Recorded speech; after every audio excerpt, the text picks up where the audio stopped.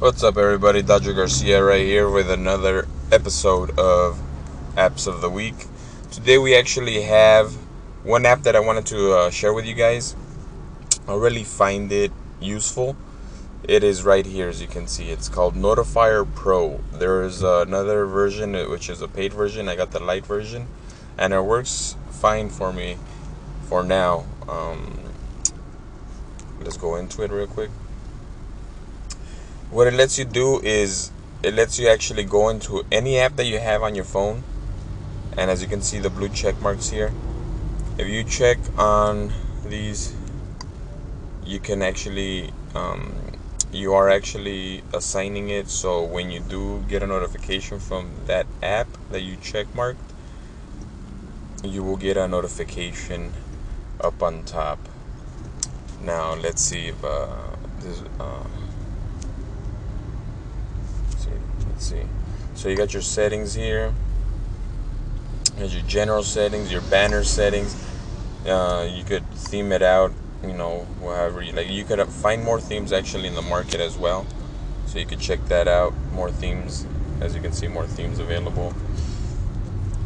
You got your sound setting, your notification sound. You got a lot of good options here, so check it out, guys. So let's give it a little test run here. We're gonna go and send that email to my other. There we go. Test. So we'll send it and then you'll see.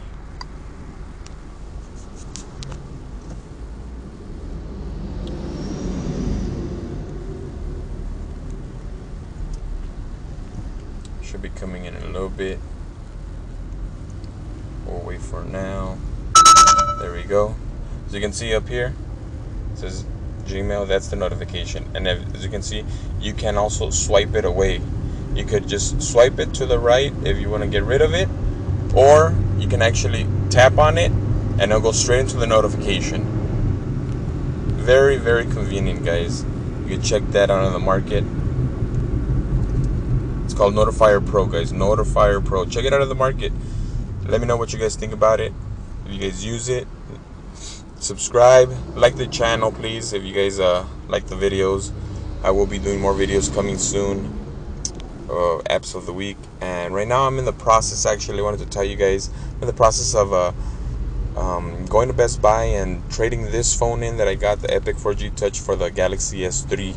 I actually called them and let them know that, just told them that I wasn't satisfied with the S2, that what would it take for me to get the S3, and they told me within the 30 days of when I got this phone, which is I still have until the 26th, if I go take it back, they will switch it up for the S3. I would just have to pay the balance, which is I think it's the Epic 4G Touch is going for $99.99, and the S3 is $199.99. So I would have to just pay the $100 plus tax to get the S3.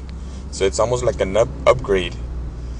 So I will probably be doing that. I will keep you updated. I'm trying to get some money together to pick it up. If you guys see me next time, maybe next this weekend, we'll be doing an unboxing review on the Galaxy S3 if I do get it.